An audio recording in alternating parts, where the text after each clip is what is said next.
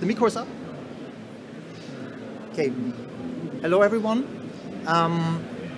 Thanks for the joining of the presentation of the integrated AMAN DMAN, which I will present to you what we have achieved and what we have deployed in our sites, especially in Singapore. And I would like to give you an overview about the capabilities of the tool and also of the benefits from an ASB perspective. So as you see, I'm from Frequentis. Sorry? Oh, be closer to the microphone. Oh, sorry. Okay, I hope that's now okay. So I'm from Frequentis Orthogon. We have developed the integrated AMAN DMAN, which I'm going to present today, especially and special focus on the benefits from an ASB perspective. So let me just start with what I'm going to share with you. I will give a brief introduction, especially also on AMAN DMAN, but then I will focus on integrated AMAN DMAN and what has been different to single AMAN or single DMAN products. Then, of course, I will go to the benefits from an ASB perspective, more from an operational perspective, and then also I'll give a outlook how it will look in the future. Is that okay? Thanks. Let's start with the introduction. So, arrival management system have been well known for many years and been deployed at various places around the globe. It supports ATC controller in optimizing the traffic flow towards major airports and makes a maximum use of the available capacities, especially on the runway capacity. So you're creating advices, you are creating support for ATC controllers to handle the arrival traffic. It supports the ATC controller also by active advice generations. It generates routing advices, turn advices. It supports also new concepts of runway utilization like the RECAD or the time-based separation. And for many years it's been also observed that it also creates, beside support for ATC controller, also environmental benefits. And very proud, yesterday we received the Merit Award about our AMAN installations and the environmental savings that we could achieve with the system. So this has been very known for many years, arrival management and how where to deploy. Now look at the departure management system. And the departure management systems are looking more from the traffic flow from the gates towards the runway. Again, the runway is the critical resources. Sometimes you're looking also into the departure sectors where you have minimum departure intervals, where you have spacing restrictions in there. But mostly it's been how to handle the traffic, the departure traffic from the gates towards the runway. Again, we have environmental benefits like decrease of fuel burn emissions, increased performance, but also take into account things like departure slot coming from flow management system. Also departure management system, been known for many years. And we have deployed these systems around the globe at various places. And that's been shown on the map. And what we also did is we are looking into what has been required from an ICAO ASBU perspective, block 0, 1, 2, and also what has been required from a European Commission from deployment CESAR perspective. So if you look at these capabilities, ICAO requiring for major airports certain functions, certain capabilities from AMAN and DMAN system. It's the time-based metering for the AMAN systems, where we have deployed this at Hong Kong, Toronto, Singapore, and the list. Departure management system, what we have deployed for Gatwick and for Singapore. Point merge system, a special support for a certain airspace structure, where we're giving turn advice, which we have deployed for Oslo and Istanbul. The surface integration for Heathrow, the extended arrival management, which we have deployed for NATS, but also now for Zurich and Istanbul and also Toronto. We utilize RMP routes for Auckland and Calgary. So all these are ICAO ASBU functional requirements, and for all of them we have operational references. It's not just that we are compliant to on paper, so we have operational references. Then there are also links to other areas of the ICAO ASBUs, which are related to airport CDM, where DMAN and AMAN are contributing to airport CBDM. There are the vague categories, where we have RECAD EU and time-based separation, which we are supporting, and of course the network operation, which also been interacting with AMAN and DMAN. On the right-hand bottom, you see the integrated arrival and departure management. This is ICAO ASBU level 2. And this is something that we have now deployed for Singapore and which has been now put in operation. And this is the focus of today. So all the others are being pretty much isolated. All the other capabilities are either a arrival management capability or a departure management capability. Integrated arrival and departure management asks for more. And this is the topic of today. So let us now discuss on integrated AMAN DMAN. And I would start with I would say a very prominent example of an extended arrival management. And we have all seen the savings, and that we are starting with sequencing the arrivals from the Irish Scottish Centre, from the French ACCs into the London Heathrow. So this means we are extending our horizon. We are starting from the far distance with the arrival management. And I'll come to this later, why this has been important for an integrated arrival and departure management. But keep this in mind, that we are starting from 500 nautical miles out and starting with the sequencing process in there. And the next example I give is the one from Avinor, where we're supporting a point merge system. We're giving turn advice before the aircraft turn to the sequencing leg down to the runway.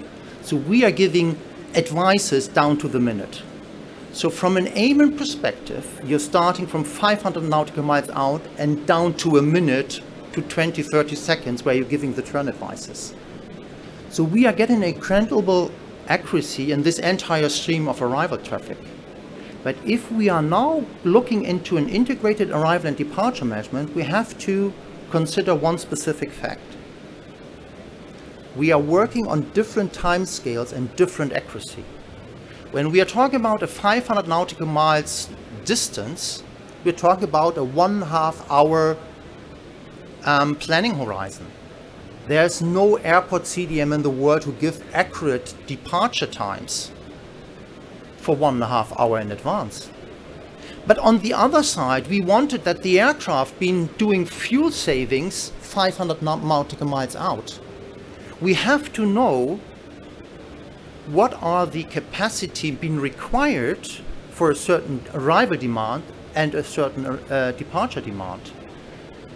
We are looking this in a very isolated way and say, okay, these are arrival runways, these are departure runways. But effectively, in all installations of the world, we have traffic peaks, either on arrivals or departures. So arrivals and departures are sharing the same resources, are sharing the same runway resources.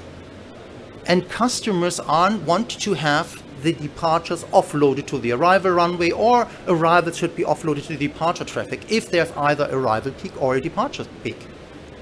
And you have to start with a planning process which works in different stages. You can't simply put arrivals into the departure sequence 1.5 hours in advance. That's too much instability. That would not work. On the other side, if you are starting, for example, work on the pattern, which quite often has been used, like for example 2 arrivals, 1 departures, or 3 arrivals, 2 departures. If you're starting to implement such patterns 500 nautical miles in advance, en route controllers get crazy to implement such. That wouldn't make sense, right? This is creating too much workload for the en route. So what we need to do is, and happy to share with you if you would like to come to our booth, what can we do to make it more precise and that we have a staggered approach. We have to look into traffic volumes, we have to look into different methods to do this joint planning.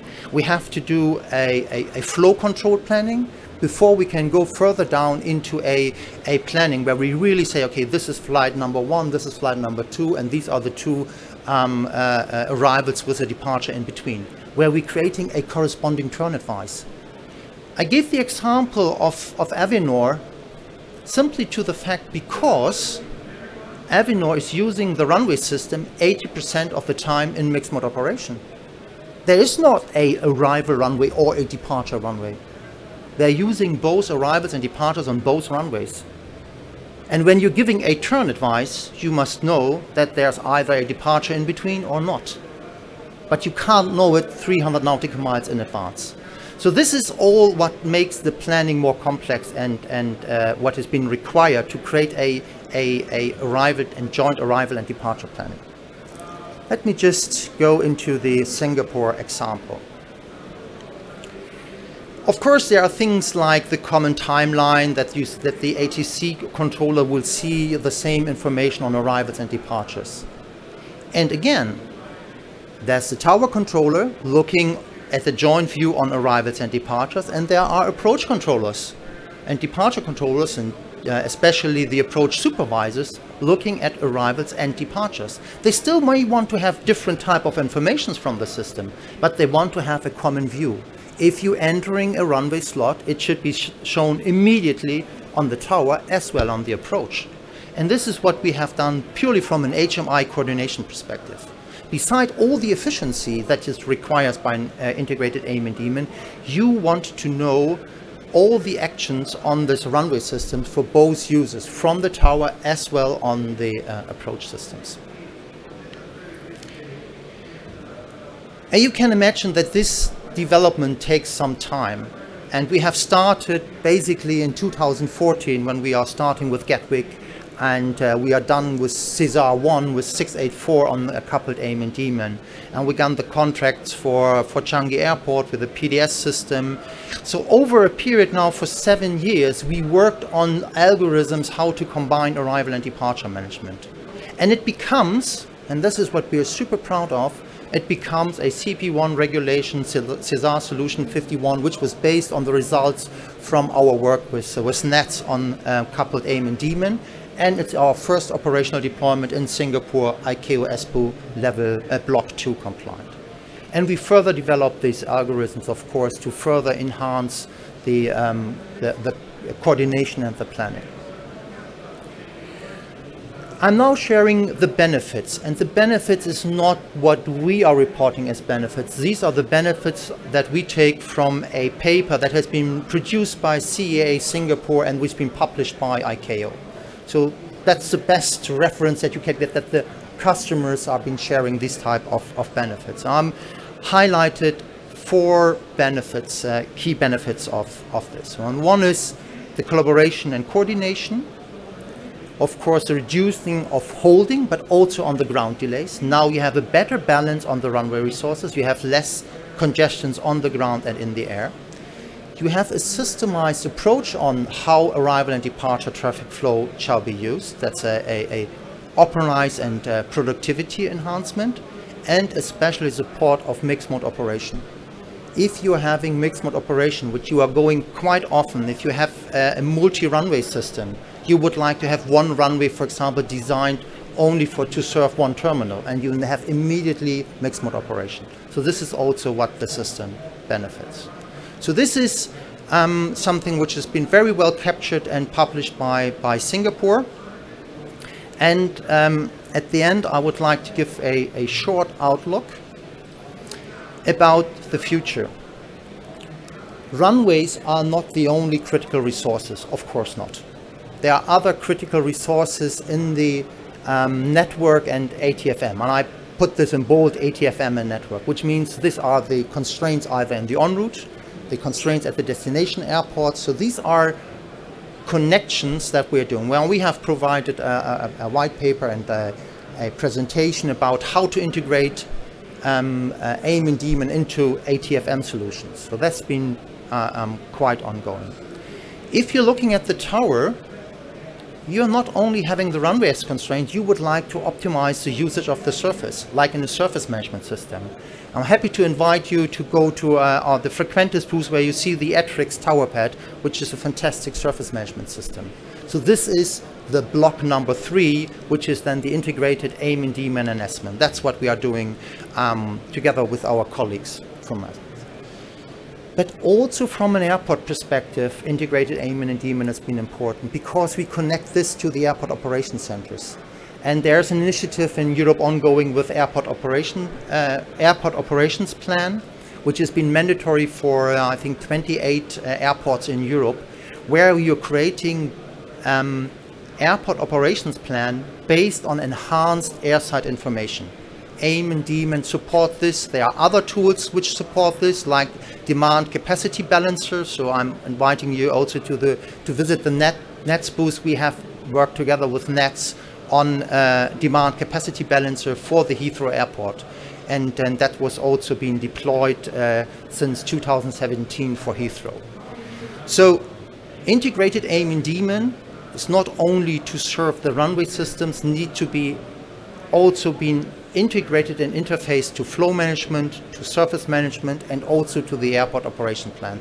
That's the outlook of the tool and what we are doing over the next years. So I hope you find it interesting, that what we have achieved, and I've mentioned this a number of times. We are very, very happy with the support that we received from Singapore. They have done a lot of work also during COVID crisis. That was very, very positive for us that we can put the system in operation, and also the operation experience that they shared with us. But I would really stress that when we are wanted to go for a more sustainable aviation, we have to look for every critical resource, and to solve this. Could not be that we are optimizing flight profiles in the en route and then going into a holding or vectoring because we have an unexpected departure traffic peak. That's not what we wanted to have in the future. And I think also ANSPs will be measured how efficiently and how sustainable traffic will be handled in the future. And I think integrated AMAN DMAN is a great contributor to this. And thanks to all for your attention and participating on the presentation. Thanks a lot.